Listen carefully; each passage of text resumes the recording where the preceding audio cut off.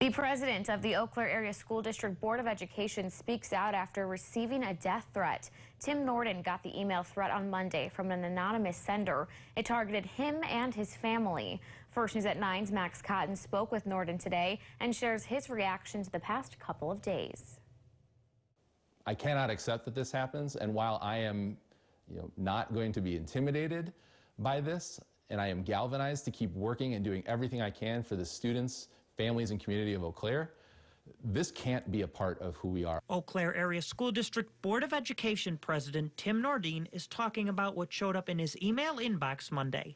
The death threat said, quote, "I am going to kill you and shoot up your next school board meeting for promoting the horrific radical transgender agenda. It's now time to declare war on you, pedos. I am going to kill you and your entire family." I would be lying if I didn't say to my wife yesterday, is this something that is worth potentially endangering your life or the lives of our sons?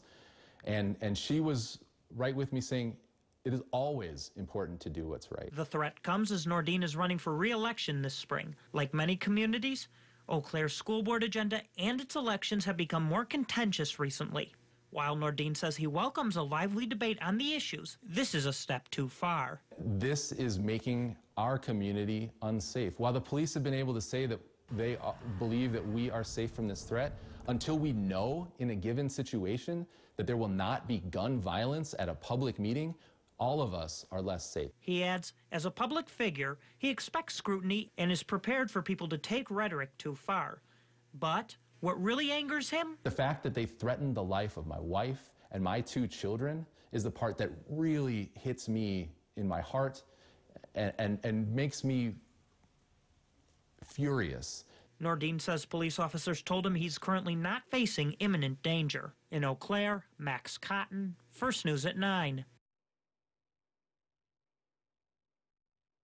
Johnson released a statement saying in part, quote, "Hate speech, vulgarities, and threats will not be tolerated against anyone in our school community and at our board meetings." The Eau Claire Police Department says the incident is under investigation and that it takes all threats seriously.